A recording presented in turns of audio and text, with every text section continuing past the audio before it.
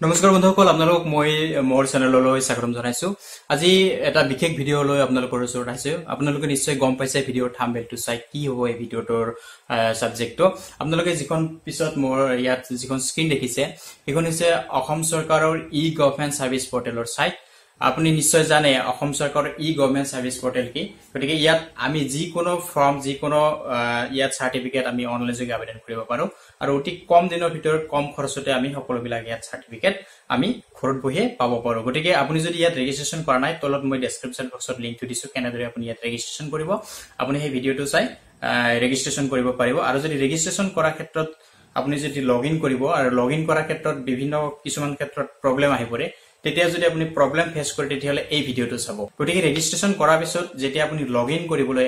যাব আপুনি ক্ৰম ব্ৰাউজাৰ ইউজ কৰক লাগে আপুনি মজিলা কৰক তেতিয়ালে আপোনাৰ পেজটো প্ৰথম অৱস্থাত খুল নাখায় ৰিলোড কৰিবলৈ কৈ থাকে আপোনাৰ ৰিফ্ৰেশ কৰিবলৈ কৈ থাকে কিন্তু আপোনাৰ পেজটো অতি সহজে আপোনাৰ খুল নাখায় আপুনি স্ক্ৰিনত দেখি আছে পেজটো খুল খোৱা নাই গতিকে এই প্ৰবলেমটো আমি কেনেদৰে ফিক্স কৰিম এই ভিডিওটোত মই আলোচনা কৰিম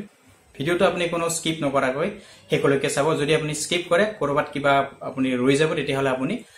প্ৰবলেমটো ফিক্স কৰিব নোৱাৰিব সো বলক ভিডিওটো এতিয়া আমি আৰম্ভ কৰিছো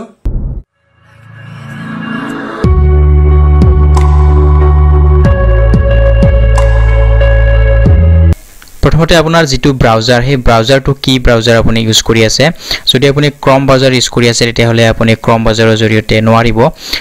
গতিকে আপুনি এটা আপোনাৰ ডেস্কটপ পিসি বা আপোনাৰ মোবাইলত এটা আপুনি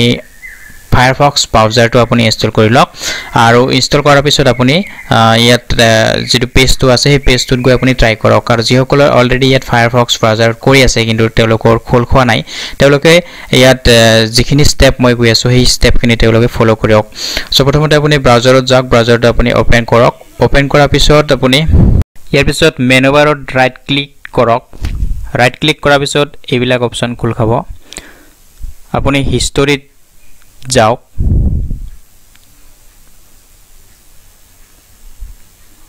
ক্লিয়াৰ ৰিসেন্ট হিষ্টৰী এইটোত আপুনি ক্লিক কৰিব লাগিব ইয়াৰ পিছত আপোনাৰ পপ আপ এটা উইন্ডো খোল খাইছে ইয়াতে আপুনি টাইম ৰেঞ্জটো সিলেক্ট কৰিব টাইম ৰেঞ্জটো ক্লিয়াৰ ইয়াত এভৰিথিং কৰি দিব ওপৰত টাইম ৰেঞ্জটো ক্লিয়াৰ এভৰিথিং আৰু ইয়াত যিমান কিটা ইয়াত বক্স আছে আপুনি ইয়াত সকলোবিলাক অন কৰি দিব টিক্স কৰি দি আপুনি তলত যেটো আপুনি ওকে আছে আপুনি ওকেত ক্লিক কৰি দিব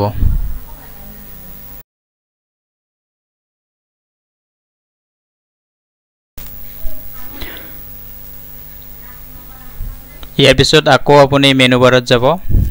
ইয়াত যেটো দেখিছে টুলছত ক্লিক কৰক এতিয়া আপুনি অপচনত ক্লিক কৰিব লাগিব অপচনত ক্লিক কৰাৰ পিছত আপোনাৰ এটা নেক্সট পপ আপ উইন্ডো খুল খাব নেক্সট এটা পেজ আহি যাব ইয়াতে আপুনি প্ৰাইভেচি এণ্ড সিকিউৰিটি পেজটো যেটো দেখিছে ইয়াতে আপুনি ক্লিক কৰক প্ৰাইভেচি এণ্ড সিকিউৰিটি ইয়াৰ পিছত নেক্সট এটা পেজ আপোনাৰ আহি যাব তললৈ আপুনি স্ক্ৰল ডাউন কৰক ইয়াতে আপুনি দেখিছে হিষ্টৰী এটা অপচন দেখিছে ক্লিয়াৰ হিষ্টৰী এটা অপচন দেখিছে এইটোত আপুনি ক্লিক কৰি দিয়ক আপোনাৰ সকলোবিলাক হিষ্টৰী ক্লিয়াৰ হৈ যাব সো ইয়াতো আপুনি এভৰিথিং টু সিলেক্ট কৰক time to select clear data ইয়াত সকলোবিলাক টিক্স কৰি আপুনি ইয়াত ওকে কৰি দিয়ক যেটো ওকে দেখিছে ওকে কৰি দিয়ক গতিকে আপোনাৰ ব্ৰাউজাৰ সকলোবিলাক অফলাইন অনলাইন সকলোবিলাক ডাটা অলৰেডি ইয়াত ক্লিয়াৰ হৈছে যদি হোৱা নাই তেতিয়াহলে আপুনি আকৌ এবাৰ চেষ্টা কৰি চাব ইয়াত ডাটাখিনি ক্লিয়াৰ হৈছে না নাই আকৌ এবাৰ আপুনি ক্লিয়াৰ কৰি দিব দিয়াৰ পিছত আপুনি পুনৰ যেটো আপোনাৰ ব্ৰাউজাৰৰ লিংক সেই লিংকটো আপুনি ইয়াত এন্টাৰ কৰিব লাগিব সো মই ইয়াত আকৌ এবাৰ ক্লিয়াৰ কৰি দিছো সকলোবিলাক ডাটা সো আপুনি ইয়াত দুবাৰ ক্লিয়াৰ কৰি দিব সো মই ইয়াত ব্ৰাউজাৰটো অলৰেডি ইয়াত অনলাইন অফলাইন সকলোখিনি ডাটা মই ইয়াত ক্লিয়াৰ কৰি দিছো হিষ্টৰীটো এতিয়া আপুনি ফায়াৰফক্স ব্ৰাউজাৰটোত আপুনি assam.gov.in বুলি আপুনি ইয়াত এন্টাৰ কৰি দিয়ক আপুনি মোবাইলত কৰিছে যদি এনেদৰে আপুনি সাৰ্চ কৰি দিয়ক assam.gov.in সাৰ্চ কৰি দিয়ক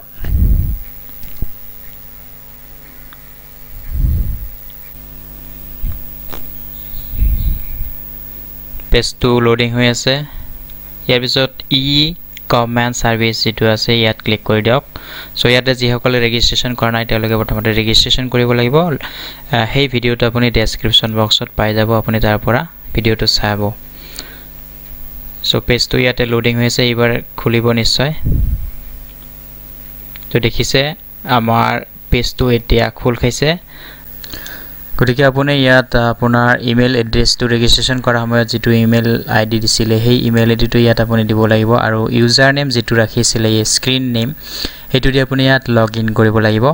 গতিকে মই এতিয়া মোৰ ইমেইল এড্ৰেছ আৰু স্ক্ৰিন নেমটো দি মই ইয়াত লগইন কৰিছো